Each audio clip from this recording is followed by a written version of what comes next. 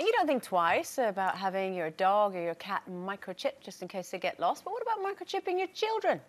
Now, the technology has been around for years, but now leading experts believe that putting microchips in children will happen sooner rather than later. So, do you think that this is a blessing for panicky parents, or is it a gross invasion of privacy for our kids? Well, I just know that I was the child who needed to be chipped. My family had no idea where I was, what I was doing. I was lying, all the above. You seem so nice. I am now. I was the tyrant teenager, definitely.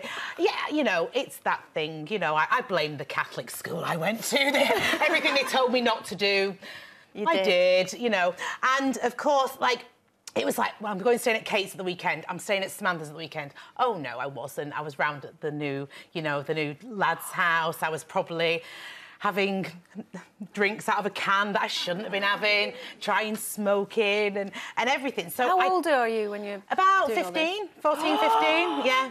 And the worst thing I ever did was when my mum Kids, found... if you're watching, she is a bad lady. Yes, absolutely. Do not listen to her. I learned by my mistakes was having the school diary, right? So I had the lock on it, and my mum, all I wanted to do was go to this nightclub for New Year's Eve, and I'd written in my diary, I will do anything. And I found these people who made fake ID, and I wrote the whole entry was, I'm elated, I found someone who can make fake ID, and I got it made, I got in the club, but then mum found it. Oh my God. Oh, I was grounded for 3 months, literally. Fancy writing it in your diary. But I was dead chuffed, I got fake ID in the north, that's like a tattoo. Well,